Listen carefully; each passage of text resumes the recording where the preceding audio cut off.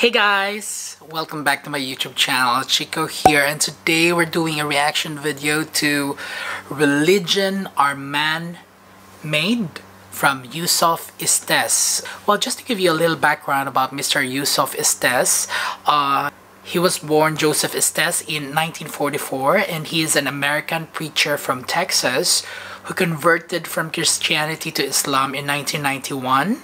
He claims to have been a Muslim chaplain for the United States Bureau of Prisons through the 1990s and to have served a delegate to the United Nations World Peace Conference for Religious Leaders held at the UN in September 2000. That's why I am so excited to hear what he has to say about this certain topic. But first things first, if you're still new to my YouTube channel, please don't forget to subscribe. Hit that bell notification so that you'll get notified by all the videos that I upload. So are you guys ready to learn from this video? I am. So here we go. Let's start watching this. I'm a non-Muslim. My name is Shweta and I'm a student. Sir made a statement saying other religions are man-made. I would want him to elaborate on it. I didn't quite understand. Did you have a particular speaker who you would like to answer? Well, Sheikh Yusuf will take it, inshallah. Bismillah. I am the one that said it, so I'll be responsible for my own words. Sound fair? Yeah, I said that. All religions are man-made except the one which comes from the God. Yes? Yes or no? Because if it didn't come from God, where'd it come from? Human beings. And the way to know whether or not it came from God is to put it to the test. Any claims that are made, you should be able to verify them. Any statements, anything, whether practical or impractical, should have some relevance to what we understand as human beings.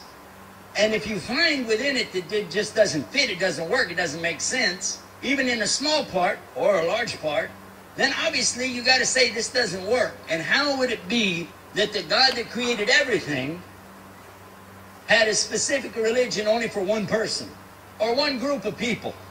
What we spoke about earlier when I was talking about a deen, it has to be all-inclusive. If it's really from God, if it's really from the Lord above, if it's really from a creator, if there really is a creator, then he should know what he created. And he should know everything about us as a whole and individually. And we think there's like 6 billion or so human beings staggering around the earth today, right? Right? Yeah. So he should know every single one of them and what their needs are. And then what he offers for them should be good for everybody and good for each and every one of them at the same time. And in fact, after studying many religions, I found there isn't any such thing. That all of them have their limitations. All of them are going to be indicative to the particular place, time, and person that they came to. Because in fact, they came from that person or that group of people. Now, according to what we have in Islam, we know that there's only been one God since the beginning, and he has sent revelation down to the people. He has sent prophets to the people from the best of the people amongst them. He chose these people and inspired them and showed them how to teach. Then in later generations, people corrupted it. And this is what we find the accusation coming to the Jewish from Jesus himself in the Bible of the Christians.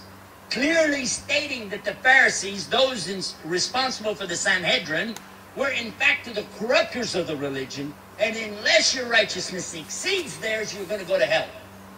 That's in Matthew 5, 17, 18, 19. It's very clear. So if you know anything about Christianity, you know that Jesus is telling them they corrupted it and it's not God's religion anymore.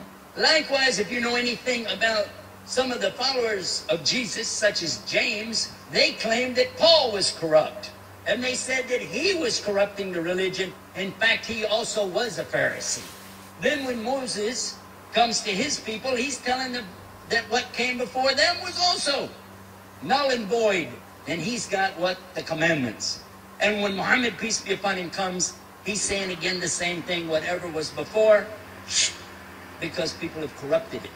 The people of Mecca, at the time of Muhammad, peace be upon him, are descendants, many of them, from Abraham and Ismail, and they had the real religion right there in their place originally, but they corrupted it to the extent that nobody would recognize it anymore, except for the fact that they went in the same direction around the Kaaba, and maybe between Safa and Marwa. Other than that, you wouldn't be able to recognize it. The practices that they had: infanticide, killing little baby girls, burying them in the sand, walking around in their worship naked, drinking alcohol until their brains were cooked. The things that the people did, and they claimed it was part of their religion. So when people have free reign, they will change the religion to fit themselves, and they always do that. And we would have done the same thing, because we're human beings. We would have, except Allah promised in the Qur'an that He would preserve the Qur'an till the sun rises from the place that it set. And the Qur'an has not been corrupted, has not been changed. It's exactly today as it was recited at the time of Muhammad, peace be upon him. Exactly what he taught then can be taught right now. And it fits not only in Saudi Arabia, it fits in a place called Mecca, Louisiana. It fits in a place in Texas where I grew up, called Houston.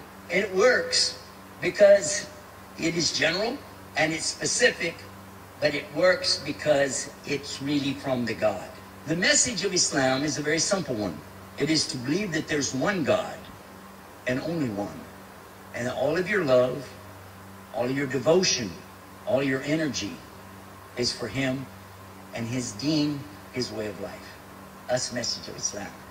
And whoever wants that can have it, even if they don't know Arabic. In fact, if there was somebody, like you hear this question posed very often by disbelievers, what if you have a religion, yes? What if a baby is born on a desert island and grows up on a desert island somehow with no influence of any human being? Just grows up out there eating watermelons and coconuts, okay?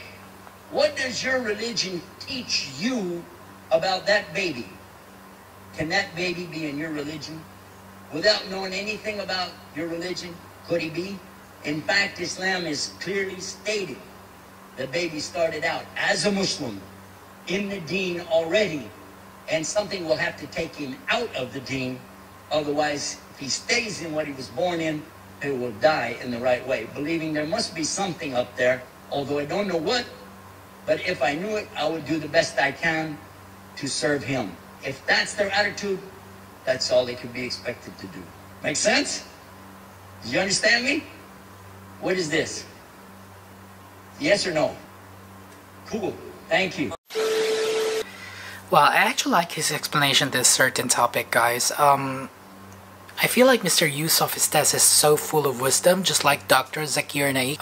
And the way that he explained it to that lady is kind of elaborate. But every day we have to thank our Almighty, our Creator, for all the blessings and the opportunities that it has given us. And make every day as an opportunity to be a blessing to everybody. Do good to everyone. Share the goodness of your heart. And if you can, be an inspiration to everyone to do good things to others, because I feel like it has to be like that. All the good things that we experience, we have to share so other people can share to others, and so on and so forth, because I believe that Islam is a religion of peace. Well, what did you think about this video, guys? Do you agree with Mr. Yusuf Estes? Please feel free to comment down below, and if you like this reaction video, please give me a thumbs up. And if you have not yet subscribed to my YouTube channel, please don't forget to subscribe, hit that bell notification so that you'll get notified by all the videos that I upload. And if you have other videos of Mr. Yusuf Estes or any other videos that you want me to do a reaction video to, please feel free to paste the link down below as well. I will see you guys in my next video. Spread love and not hate, everyone. Love one another. Bye!